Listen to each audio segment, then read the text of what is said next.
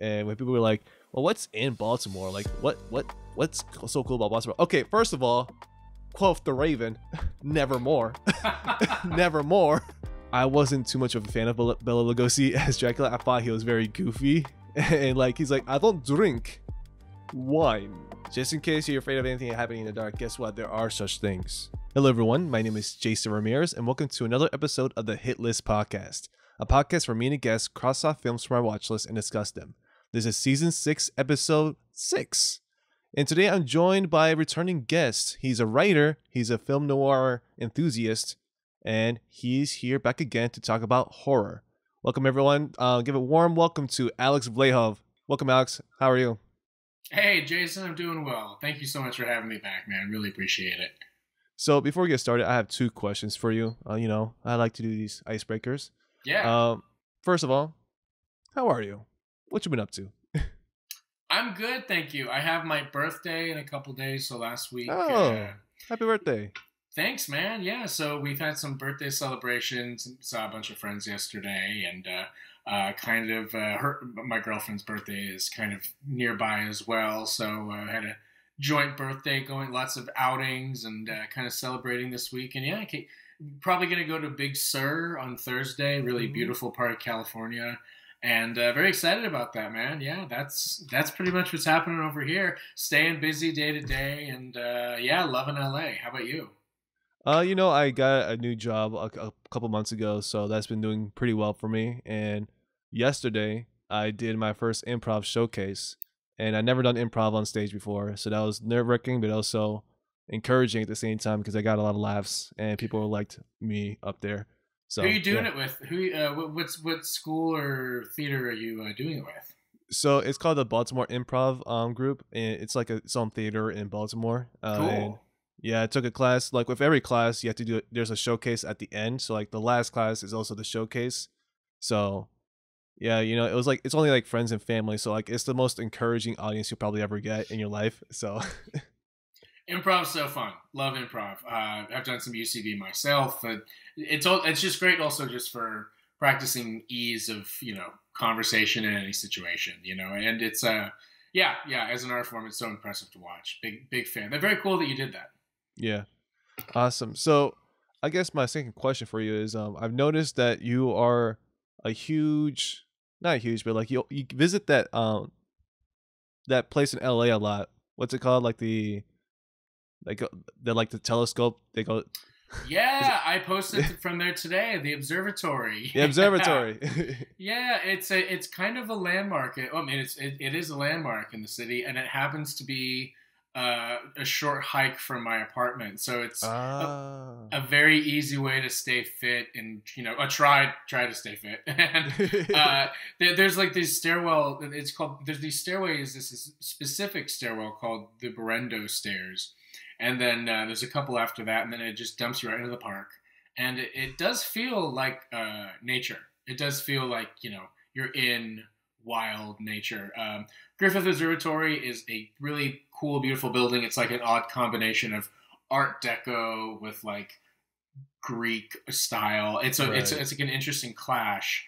And a lot's filmed there. You as a film buff, you probably know Rebel Without a Cause. Yeah. Devil in the Blue Dress, The Rocket Man, Terminator. A lot of things have been set there. The ending of Rebel Without a Cause is so notorious. That's why there's like a James Dean statue there.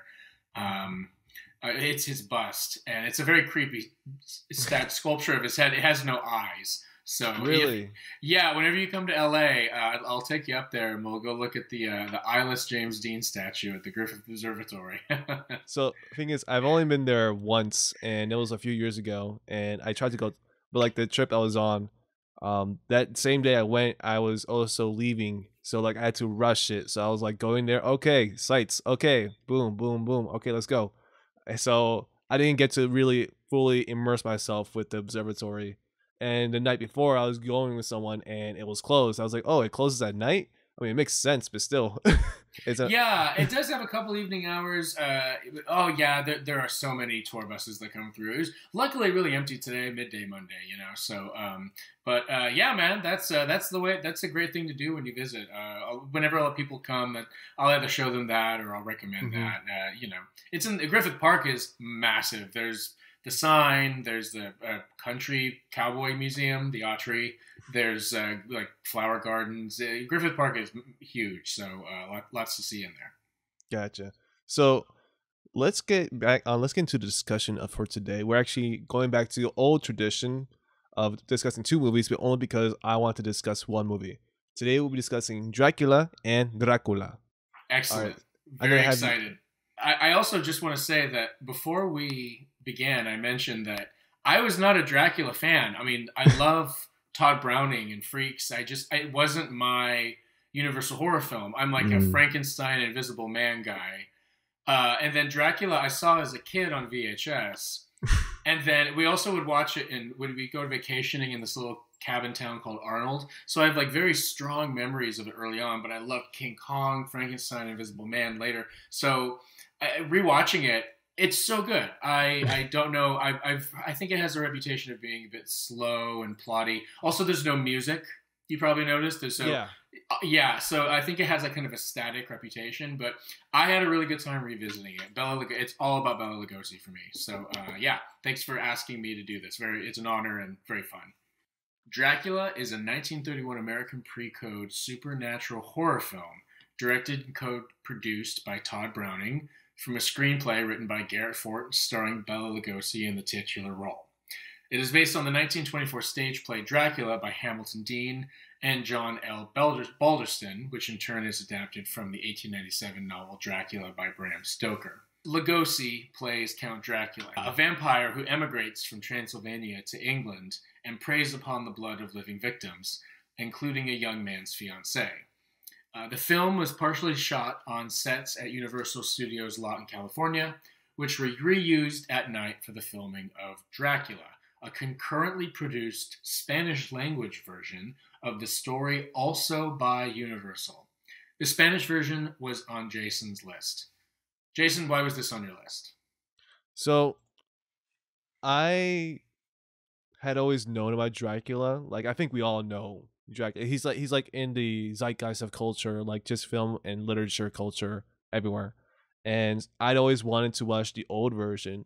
And I think a couple years ago, I was on Reddit and I learned about there was a Spanish version that was made at the same exact time. It's technically and visually looks better than the original because they are able to see the dailies that the English version shot, and then just do improve upon those when they shot at night for the Spanish version. And I had never heard of a Spanish version of Dracula. I don't think most people have.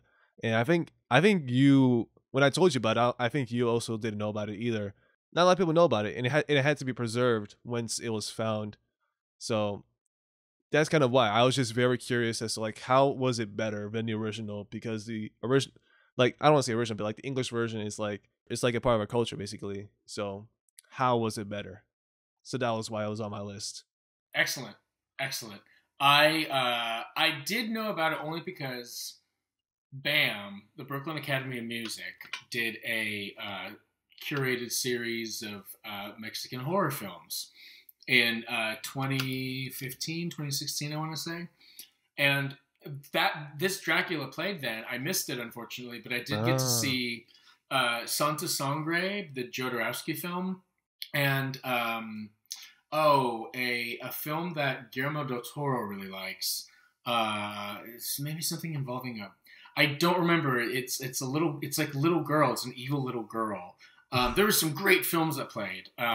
Yeah, I'll send you a list of those afterwards. But yeah, the BAM had this amazing Mexican horror series, and this was included. So, and I didn't see it for all these years. It was even on Criterion last year. Yeah, I missed it, and yeah, this was a great opportunity to catch up with it. Yeah, and that's a great technique that you have of having the guest sort of read the background and then ask the question. That's great structure. I just want to, really, really for the listeners at home, Jason has a great handle on the flow of the convo. So it's I love the behind the scenes podcast stuff. It's great. I feel very taken care of. It's great. Yeah, I do my best. It's only trial and error. So I guess you kind of already went over what you thought, but like, what'd you think of like the both of them? As you say, you watched them both on the same day. So what'd you think as you were watching them? Okay, I watched the Spanish one first because that was new. So unique and a little slower. Is the one thing, and I don't think that I liked their Dracula. I mean, Bela Lugosi is just so magnetic. Right. Their Dracula was great. He actually reminded me of Timothy Carey, another old Hollywood actor who was also completely like nuts. He had a lot of stories about him off screen. But yeah, I really dug the different choices made. Things lingered longer. Like I loved it. Thank you so much for recommending this. Loved it. The biggest stark difference for me was the ending shot, right? I mean, yes. You notice that where you see Van Helsing looking down at Renfield, who, by the way, is also thrown from the stairs versus the tumble in the other one, right? Mm-hmm. In the Todd Browning version, the English version, he just tumbles down the stairs. The Spanish one, he just throws him over, and that's a steep fall. By the way, no banister on the staircase. Very, very dangerous, just in general, to like film, like do anything. So it's impressive that they, used it and to such great effect. And the ship scene, I really preferred in the Spanish version. Oh yeah, for sure. So unique, screaming through the porthole, and the English one uses reused footage. I found out from a movie called The Stormbreaker. So like all the water spilling onto the deck, and it's kind of sped up. It's from an older film from 1920. Really? Yeah. Wow. That's recycled. Whereas in the Spanish one, you see Renfield laughing through the porthole. Very weird image. And then you do see Dracula and the reaction of a couple sailors, and it's great. It's very simple. And then they both have the steering wheel with the silhouette of the guy hanging. But no, to answer your question, I really enjoyed the Spanish version. I think it has a little bit of hype online of it's better than. Yeah.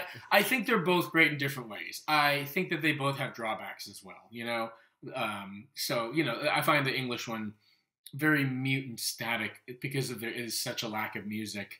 It does feel slow sometimes because of the silence and the pacing, and even more so in the Spanish one. But then there's interesting choices in the Spanish one. I'm just so used to the Bela Lugosi one. It was great to see this. Like, it almost was like there was all this obsession with multiverse last year, right? Films in the multiverse. So it was like this like parallel dimension version of Dracula. It was really enjoyed seeing this for the first time. I didn't think it was on purpose either. Like, it was completely by accident how a lot of movies just in recent years, how many things are doing like multiverse. Like last year we had Everything Everywhere All at Once, which was Academy Award winner of like almost every category. And then just recently we have Across the Spider-Verse, which is like a continuation of Into the Spider-Verse, where like many different versions of Spider-Man. And recently we had The Flash come out, which I don't want to talk too much about it, but like even from the start, I just didn't. I was not a fan of like the way it was handled. I think most people aren't. I think that's why it's failing at the box office so bad. But anyway, that's a really hard thing to navigate, where you can't really publicize or lean on your main guy or your main star. But then you do have to reveal in the trailer what would have been an amazing surprise if they didn't put it in the trailers, which they had to, because it's like, well, we need people to see it. So, but I don't know if their plan was, I thought they might have pulled a No Way Home, right? Where they didn't reveal that, but things being what they were, they had to. And it's just kind of unfortunate all around. Yeah. It's just so much that film has been plagued with like, I haven't seen it. I didn't see it yet. I'm going. Me neither. But like, I've been following the production for years, since like 2014 when Ezra Miller was first announced to be the Flash. Like literally a week after the TV show was released, like the first episode. And so I've been seeing it basically like a, what's it called, like a door, like a revolving door of like directors and writers going in and out of like that project across the years. And that was just with this iteration of the Flash. Totally. Yeah. So back to Dracula. yeah, no, happy. And also there was a Renfield movie this year. Yeah, more relevant than ever. So yeah, I haven't seen that one, but it's got Nicolas Cage as Dracula, so I might have to catch that one soon as well. So what I thought, well, because this was my first time watching Dracula in general, and cool. I remember like last time we spoke after the recording, I asked you about like recommendations, and you recommended Frankenstein and Bride of Frankenstein, which I did like Bride of Frankenstein much more than the Frankenstein one. I just thought they could have been like edited together to like one more cohesive movie. It could have been like 1-2 hour movie, but I liked how it just improved a lot over the first one. And I saw The Mummy, didn't think too much about it. I think I told you that one. And it was October then, and I was gonna watch Dracula, but I just didn't have time to watch it. So I was excited to watch it, and like you said, it's very mutant static, and I was not prepared for it. And you had to like remember to give it the context of like when the film was made. Right. It's like the first talking horror movie, and you had to like learn that like they were so used to like silent films, especially Todd Browning, how he was a silent film director before this, so he wasn't used to using sound in his films. And there was also some philosophy of filmmaking where like they wouldn't use music unless there was music used in the scene. So like you could hear music during the opera or like the theater that they were in when Dracula's introducing himself to the people, but beyond that you don't hear any music, where nowadays you would expect music or at least some sound design as well. Right. So I saw the Bela Lugosi one first because I was excited to see that one and just compare it against the Spanish version. I didn't know the Spanish version would be like a little longer, but I found both of them very slow.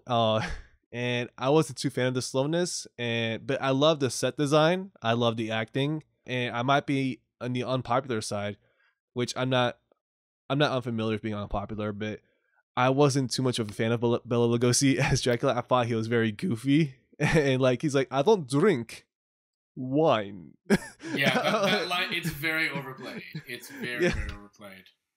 And there are a few other examples, but that's the one that stood out to me. I did like I think his name's Carlos, the Spanish version Dracula a little bit more than Bela Lugosi. And when I heard like it's better than like the English version, I felt like, oh, maybe it's like acting is different, maybe the story's better. No, it's the same script.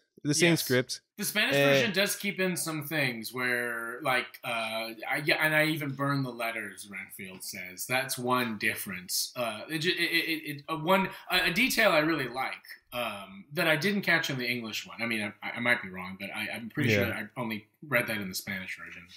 And I think with the Spanish version, my family loves like the golden age of Mexican cinema. So like they have like channels specifically for that, like De Película.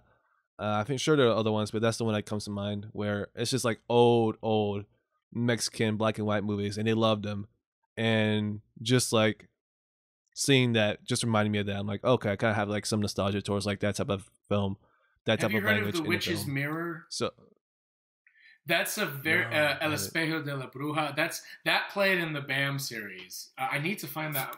Yeah, man, it was. I've seen that. I was once at a Mexican bar that had like tacos and like it's like one in my hometown. Yeah. And on TV they had this like black and white horror film, and then I was able to look up based on the programming like what it was. It was this movie, and apparently it's like this like seminal.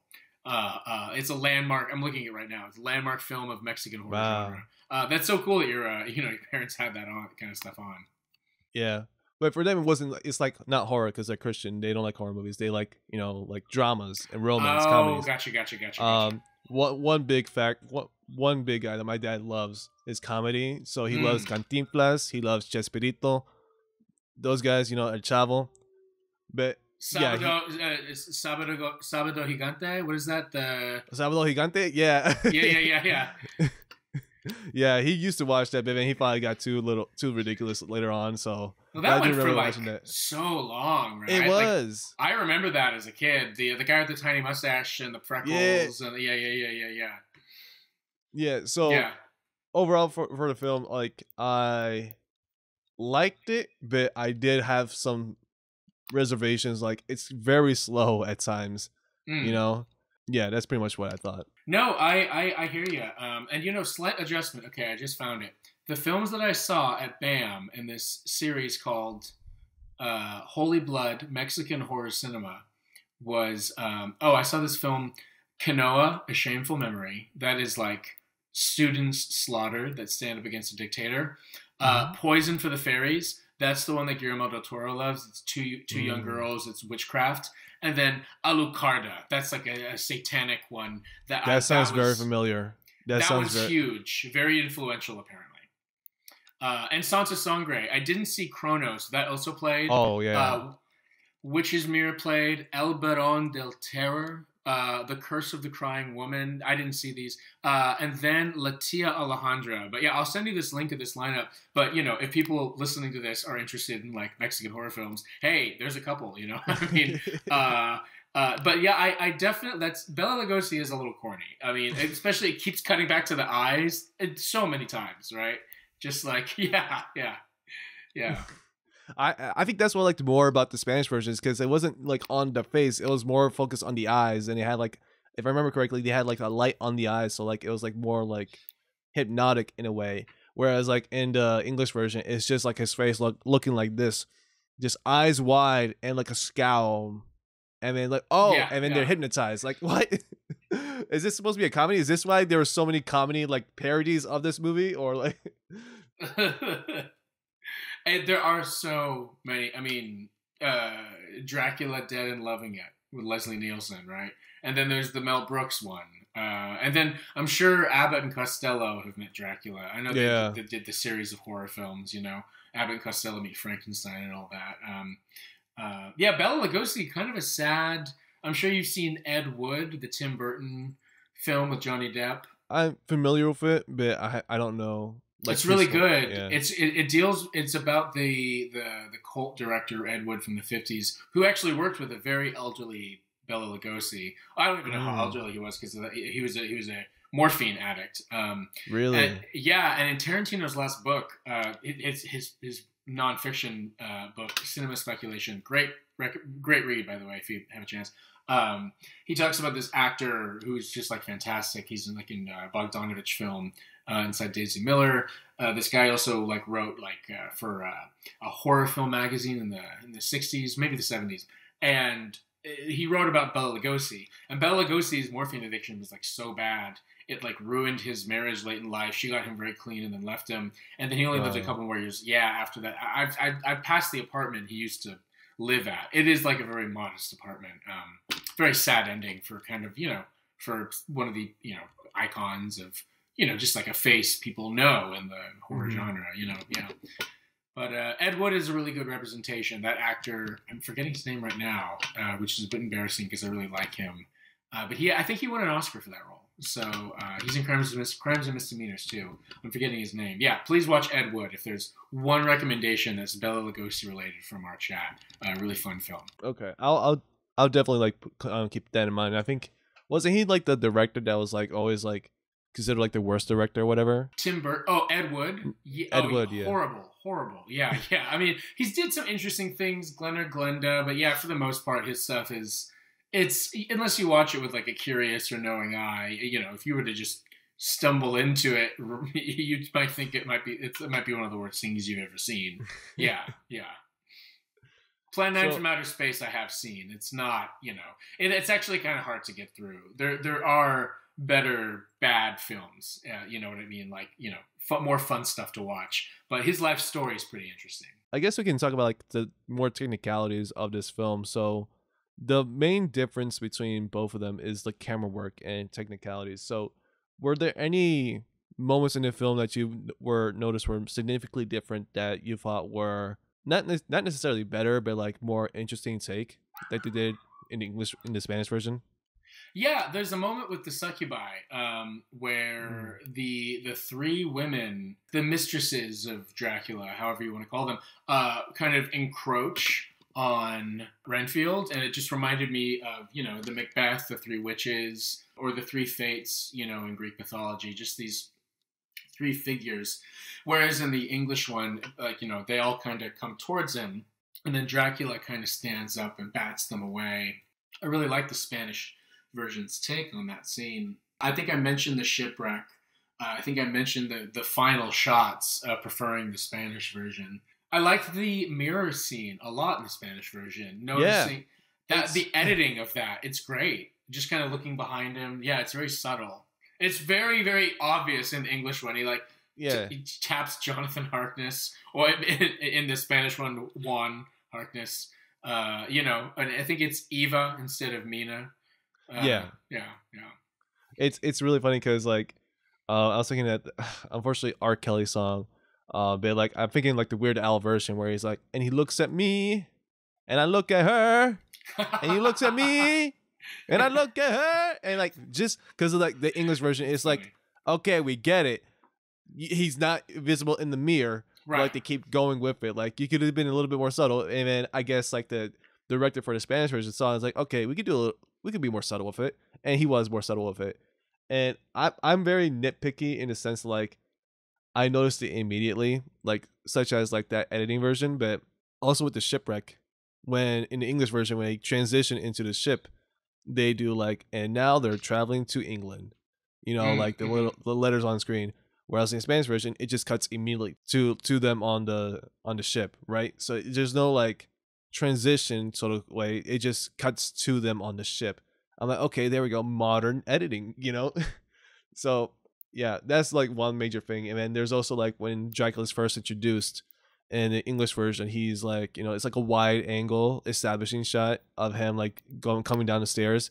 Whereas in the Spanish version, it's like a tracking shot. The camera comes towards Dracula as up the stairs and introduces himself. Yes.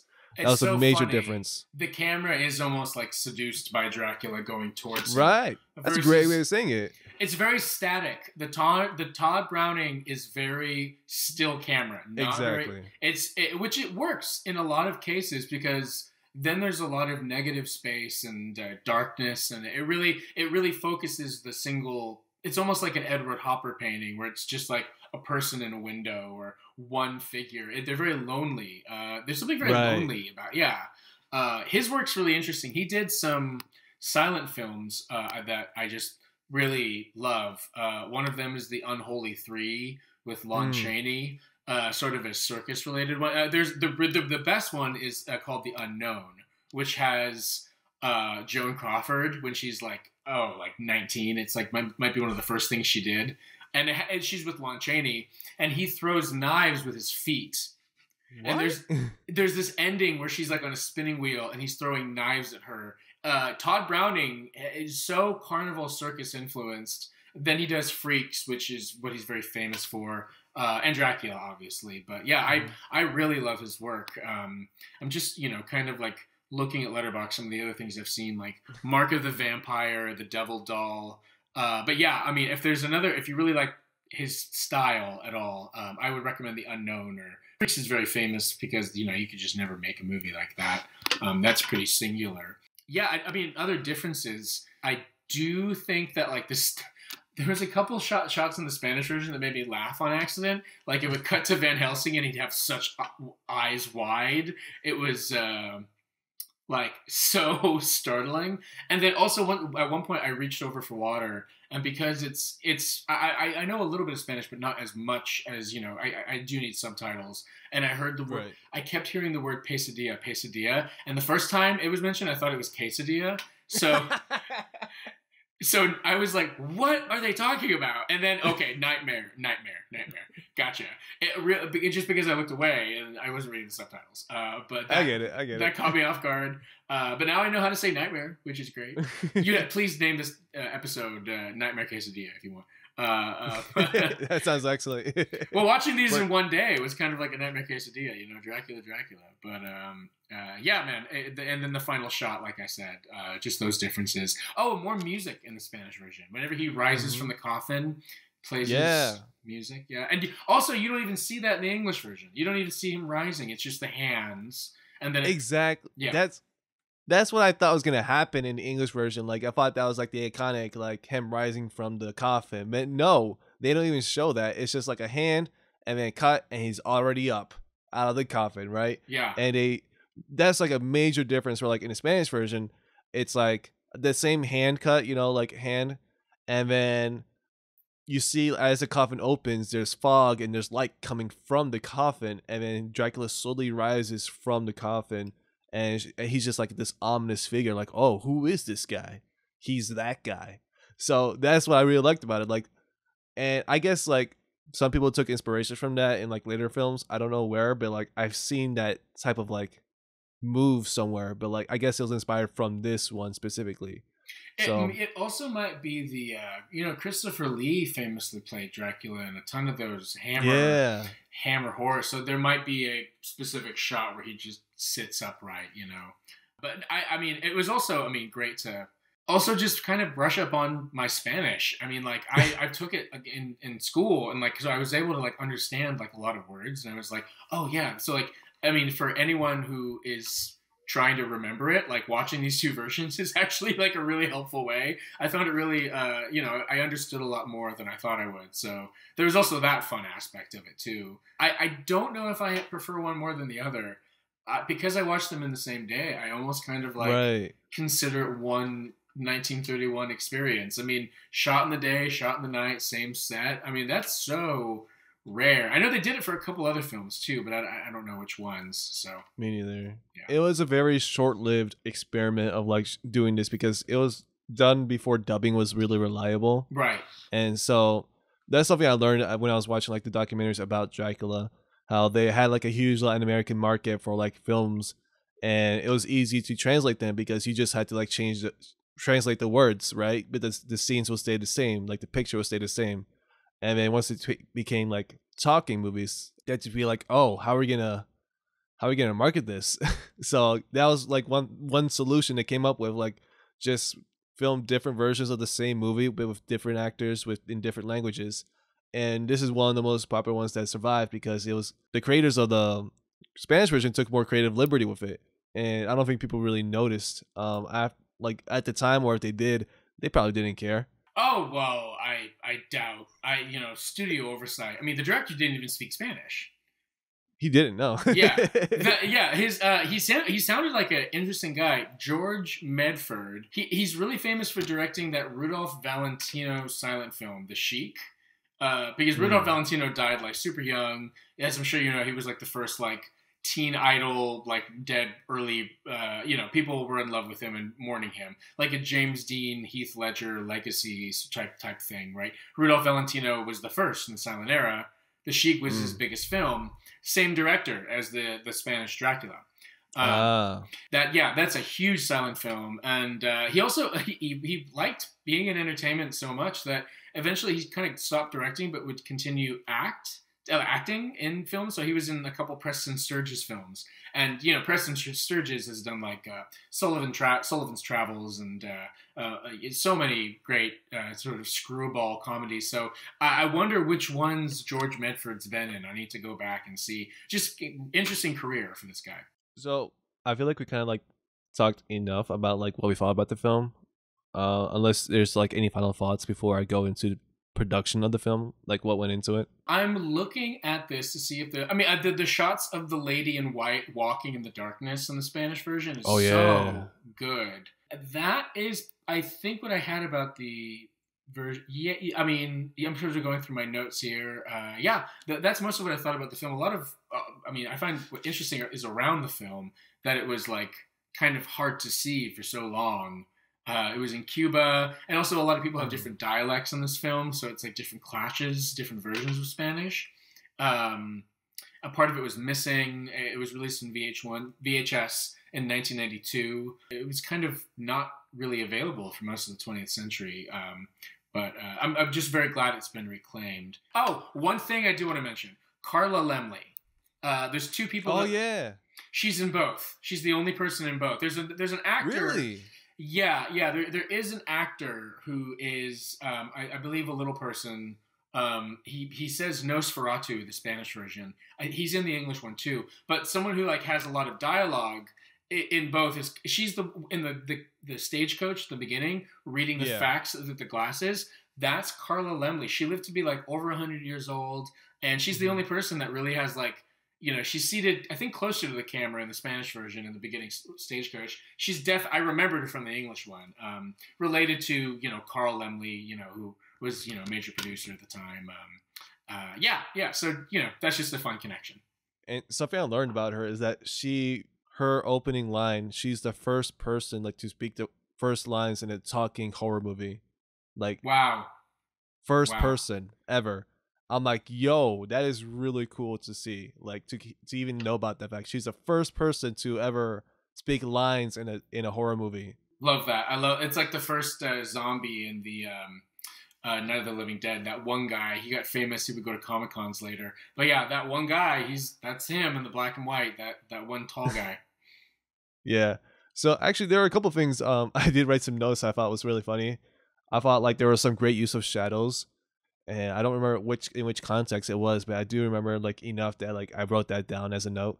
And what was it? I said it makes much more sense that Dracula seduces the maid to move the wolfbane. I guess because I was confused as to like how the wolfbane was moved in the English version, that somehow it made more sense in the Spanish version. But I also wrote, damn, maybe it looks kind of sexy. And like, okay, Jason. Well, that actress, she's great. Yeah, she was really good. She's fantastic. I just want to bring up her name.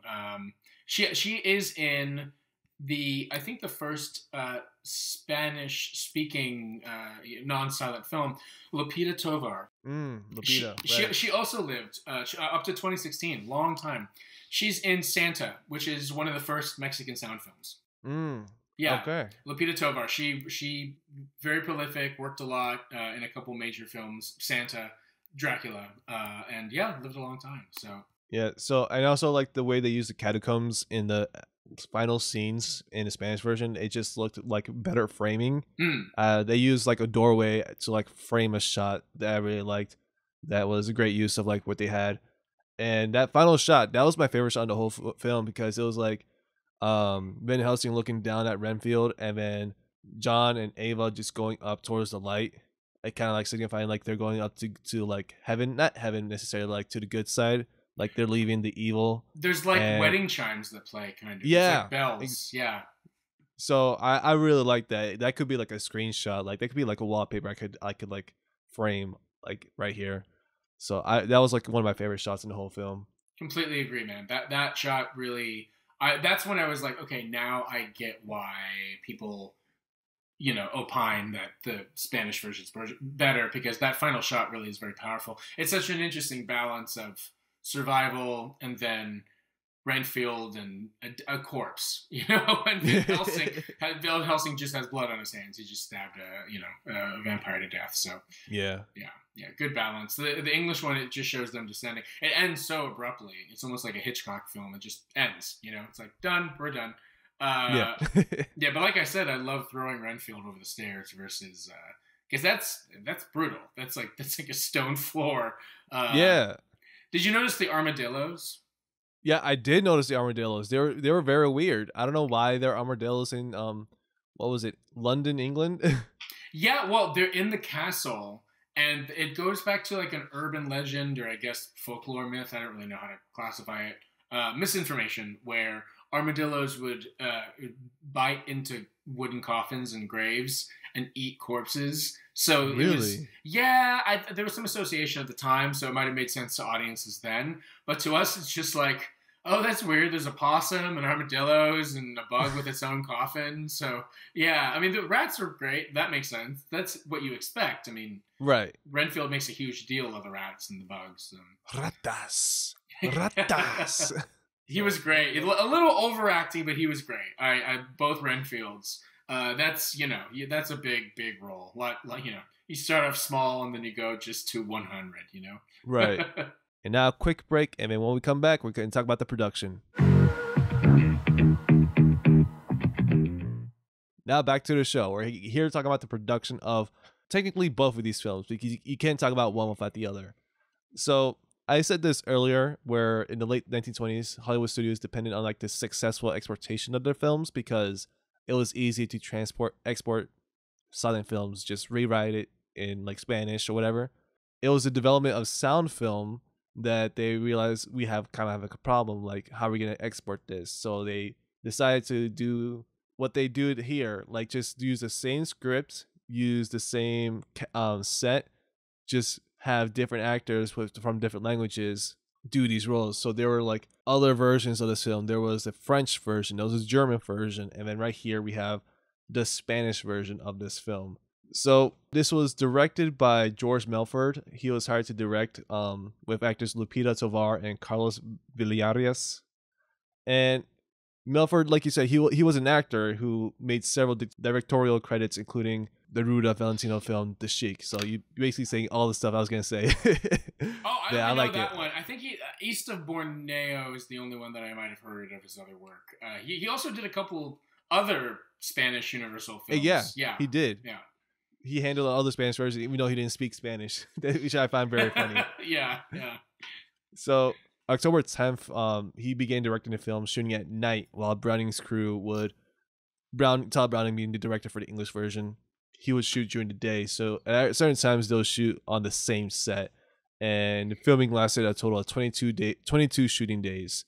So Tovar, they made it for as little money as possible, in her opinion, and I'm sure it was true because it's if you're gonna do different language versions of the same movie, you're gonna spread your money a little thin. Also, this film is a half hour longer than Browning's version, right? And the costumes are different, as noted by Lupita Tovar. She said they were more like low cut, more revealing in a Spanish version, whereas in the English version, it's more covered up. You definitely notice that there's a sensuality to her dress. I know King Kong has come up. It did remind me a bit of Fay Wray, her dress, the white low cut gown. It's much more, revealing than Mina Harker in the Browning version. David J. Scull, he's a film historian.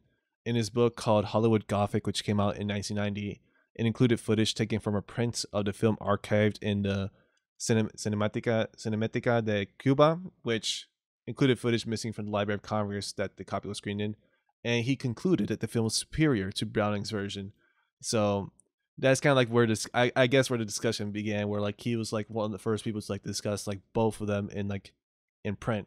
And like the reception, it's like a lot of good reception towards like composition and camera movement. It gives it more fluid, more sinister mood, as some critics, like such as Mark Deming of All Moving.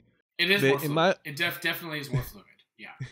Yeah, in my opinion, I do like it better, but like it's still the same script. I still find it slow, but that's what I had here. And as far as like influences on other notable Draculas, this is both Bela Lugosi and Carlos Villarías. Christopher Lee, who played Dracula in the Hammer series, had this to say about Lugosi's Dracula. Anyhow, about the Lugosi Dracula, I was so disappointed. I had been wanting to see it for a long time. There are aspects of it, for instance, that I considered ridiculous. Dracula is played too nice at the beginning, practically no menace in the character. There's no shock or fright in it. Lugosi's hands he held them out stiffly, making him look like a puppet. His smile was not always sinister either. And that's the end of the quote. And I felt the same about it. I'm very glad that like one of my favorite Draculas shares my opinion about like a notable Dracula. But Gary Oldman, he's a little stiff for sure. Oh, Gary Oldman played him. Yeah, that's right. Gary Oldman played Dracula in Francis Ford Coppola's adaptation, and he considered Lugosi to be his favorite Dracula. And instead of his performance, he was really onto something. The way he moved, the way he sounded, and Gary based his Dracula's voice on Lugosi's voice. And I like that version. I do like that version with Tom Waits as Renfield. That's a fun one. I basically borrowed a Dracula DVD from the library, and in it there were like a lot of special features, including the Spanish version of Dracula. Oh, great! That's great that they included it on there. in the Spanish version, there's an introduction by Lupita Tovar. She's like an older lady at that moment. She's like, she's a senior citizen at that moment, and she introduces the film in Spanish. And she said both Draculas were similar, even though they didn't talk to each other about how they're going to do Dracula. They just somehow ended up doing the same thing, but like what the way they held out their fingers were different, but like basically kind of like similar in a way. And they actually believed that Pablo Alvarez Rubio, who played Renfield in the Spanish version, they thought he was actually going crazy because he did it so well, and he would practice by himself. He rehearsed by himself, and they never needed to do a second take with him because he did it that well. If he's rehearsing on his own, then I'd imagine it's in the middle of the night. People are tired. He's just talking to himself in the corner. Yeah, I could understand why people might think there's something wrong. Yeah, and I also saw it's a documentary called The Road to Dracula, where Carla Laemmle, she's the host of the film. She's introducing it. And there are a lot of notable people, like such as David Skull, who I mentioned. He's in this movie discussing Dracula, and she received fan mail for her role in Dracula. Wow. Like even though she's only there for like a moment. Brief, yeah. And I mentioned this earlier, but David Skull said this, and that's why I said it, because I agree with him. He said, Dracula is quite simply the most media-friendly fictional personality of the 20th century, if not all time. Even people who've never read the book or seen the movie will still know exactly who he is. It's very true. I mean, Nosferatu, I think, is one of the, big early ones. And, the Stoker estate, from what I remember, Bram Stoker, his family wanted all copies destroyed of Nosferatu. Yeah. Because it's just a ripoff of the Dracula story. So here's my theory, is that like there's so much in arts and literature and history about sex and death combined, and the idea that like there's this one figure that is very seductive and can kill you, but also give you eternal life, is it upsets domesticity in a very alarming way that I think has intrigued readers, viewers for well over a century now. The idea that he can literally bite men, women. He's this very alluring, socially pleasant, mysterious figure. It upsets sort of the normalcy that's established. It's this weird package of sex and death. And, you look at La Petite Mort in France. That's the, the word, right? I mean, and then it's all over Shakespeare and Jacobean plays, and, it pops up vampires, even the Twilight films, and it's all just part of it. It's a strong vein in the literary tradition. So yeah, there's something, it's like a Superman figure, or someone like that. It's just a perennial, strong societal, cultural, recognizable. I mean, a vampire, usually Dracula. It's going to come up every year. There's going to be a new version. Like I mentioned, Renfield this year. Yeah, definitely. And the thing is, like him being like seductive and attractive is it's what started in this movie, in Dracula 1931, because in the book, I'm not sure if you've read the book, but I listened to the audiobook read by Christopher Lee. Oh, very by cool. the way. Awesome. Yeah.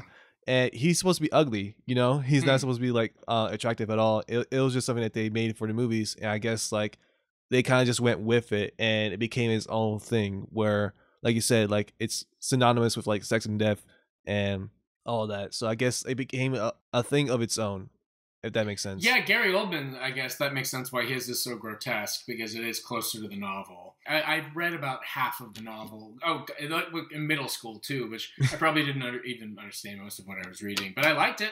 About like the production of this film. So Carl Laemmle, he was hesitant to make horror films despite the success of The Hunchback of Notre Dame and The Phantom of the Opera.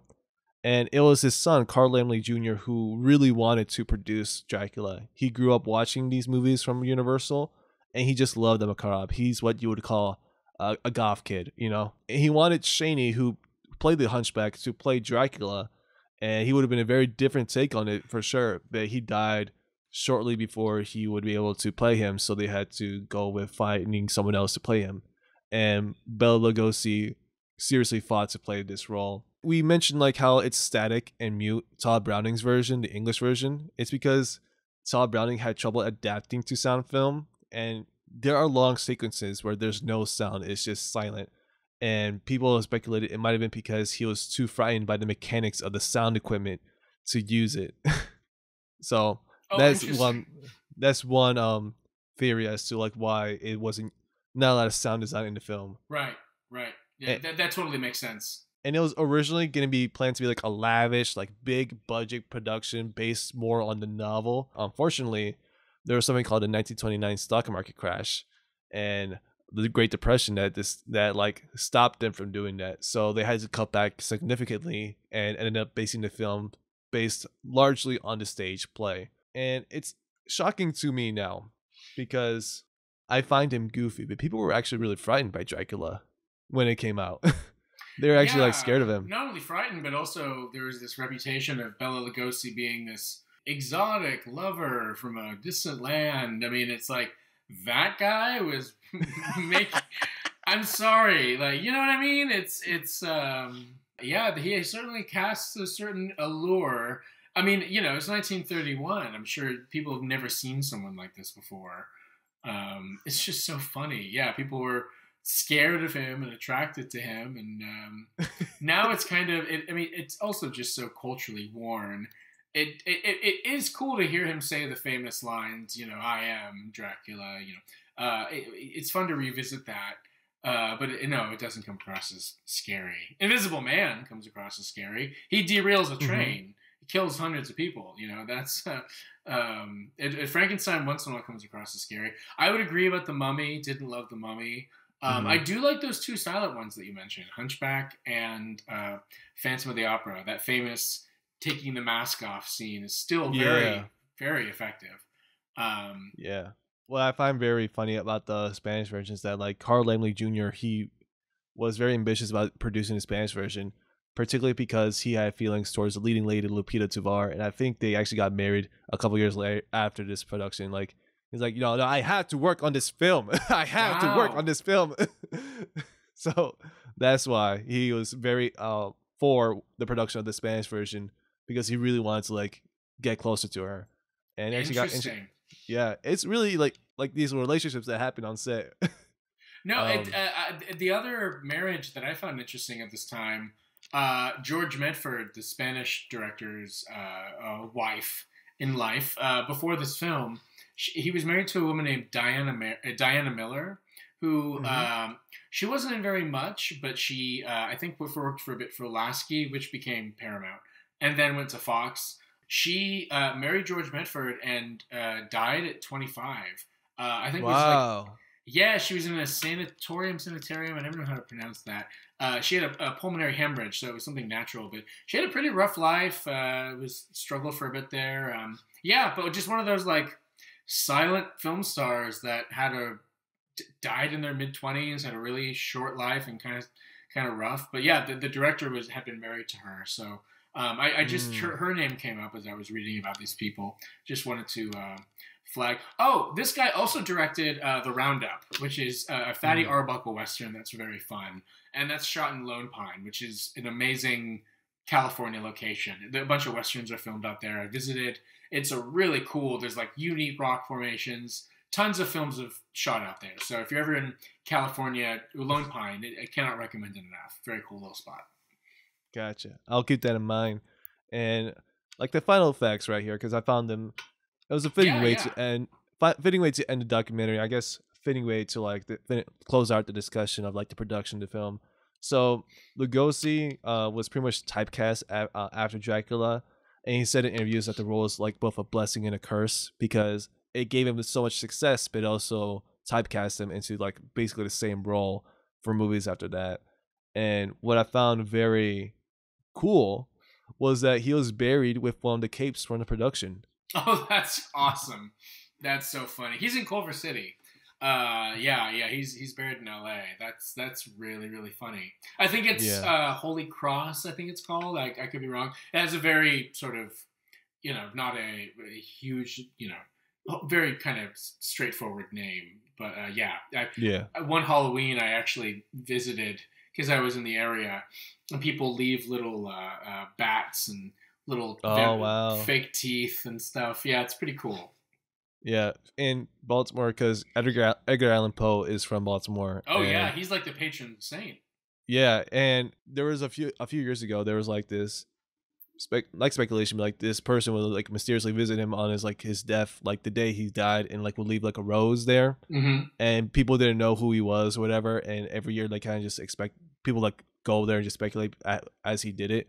I read about that when I was in middle school, so I don't know if it's still done or if it became like more of a tradition among people in Baltimore, but that's just what it reminds me of. And when people were like, "Well, what's in Baltimore? Like, what's so cool about Baltimore?" Okay, first of all, quoth the Raven, nevermore, nevermore. Don't make me like wall you up in like in a corner in the basement or something.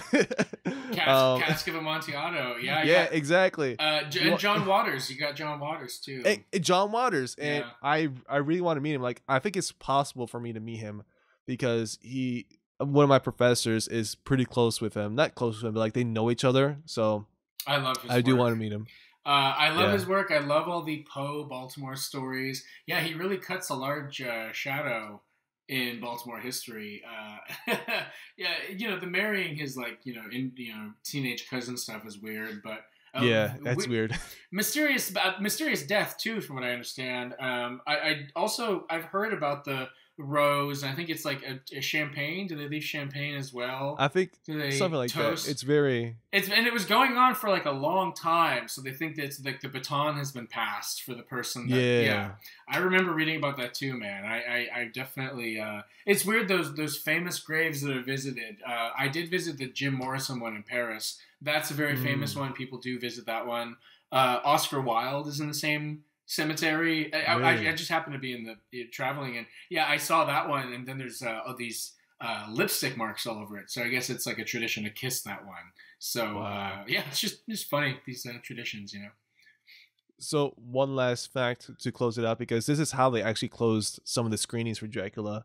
When the film was first released, it was accompanied by a final speech from the Van Helsing character, not the actor, the character, where he says that when you go home and are afraid to see a face behind a window, when you turn on the lights, guess what? There are such things.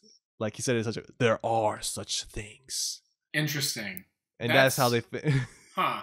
Well, because the Frankenstein begins with what you are about to see is a diabolical, there's some sort of presentational quality to that film, and it's the same year too, so it makes sense that they would do that. I guess that was kind of in fashion at the time. Yeah, and it's like one of the first movies that like didn't have like a explanation behind it. I guess I thought that was pretty cool, like pretty funny and goofy. Like, hey, just in case you're afraid of anything happening in the dark, guess what? There are such things.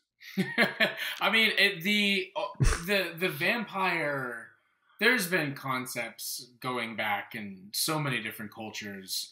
In Slavic history, there's a word for it. My dad's from Croatia, so there's like the Wordalok is famous. Wordalok is like the Slavic folklore version of the vampire, and then you look at other cultures; they have their own versions of sort of blood-sucking entities. It's a very common fear. I really think it just comes from our primate fear of snakes and actual interacting with bugs and reptiles, and a different time for the human species. Recognizing that a bite in the blood is bad, and the idea of like a human that does that is crazy, right? But it plays on a very, very primal fear that we're probably not really cognizant of. I'm just sort of like looking at my notes. The only other thing I really had here is when Mina is saying in the English one, "I love the fog, I love the night," and then she's talking to the bat. Well, Jonathan's like, "What do you mean?" On the balcony. That is when, as a kid, I remember seeing in the woods in Arnold, and Arnold's a very it's very remote. At night, it's very it's the woods. It's creepy, right? So that actually kind of freaked me out a little bit. And I do remember clocking that scene as a kid, and seeing it again. It was like an unlocked memory, Right. So that was really cool to revisit. Yeah, I've seen it. This is probably the 4th time or 5th time I've seen it in my life. Funny to think that those hills in both are just the Universal backlot, which is like 15 minutes from my apartment. Like, you do the studio tour, like, you probably see those hills, exactly those. The bat is hilarious. It's still funny. It's so cheap. It's so cheap. Yeah, I that was about it in terms of notes that I had taken. The fun little Hamlet reference, words in the English version. Yeah, I mean, yeah, this has been really, really fun. Sort of like going back and looking at these and comparing them. Especially, it was almost like a film class, like watching them in one day. One day is a really, really interesting way. You learn a lot, you glean. It's like watching the Alfred Hitchcock Psycho and then the Gus Van Sant Psycho, I guess, in the same day, you really do. You almost make your own informed choices of, here's how, I might approach this, or here's how another might approach this, right? Like, very hands-on way to see a production kind of unspooled back to back. So yeah, thanks for asking me on to talk about these. I really, really enjoyed watching both of these. Yeah. So with that concludes our conversation today. I want to thank you, Alex, for being on this podcast. I always enjoy it when we talk about films. I always enjoy it too, man. Jason, you're an absolute pleasure to talk to. Yeah, thank you so much for asking me back, and glad you got to check this off the list. So my question for you is, was Dracula a hit or a miss with you? The Spanish version or the English version? Yes. Combined, I'm gonna say hit. If you're taking both into account, yeah. Yeah, I would have to say that as well. Even though I found it slow, I don't think it was a bad film, either of them, and I liked their different takes on it. It's like having like the same base story, same base set, but taking different directions with it and seeing like the creativity that can come from based on different visions, So where can we find you on social media? Only Film Noir. That's where I am on Instagram. Might be doing TikToks soon, or doing more film history stuff on TikTok. Not really doing that right now. But yeah, and also Alex Vlaho. I'm just also available there. Feel free to reach out. Always say hi. And I pop up on a couple other podcasts too. Feel free to listen to those if you like noir history to talk about. And some horror. I've talked about some horror noir. But this is the really the first time I've talked, straight horror, and very specifically Universal horror, classic black and white horror. So, it's very much up my alley. Awesome. So that's it for today, folks. Thank you for listening to another episode of the Hit List Podcast. This was season 6, episode 6. My name is Jason, and until next time, cross off a new film from your list.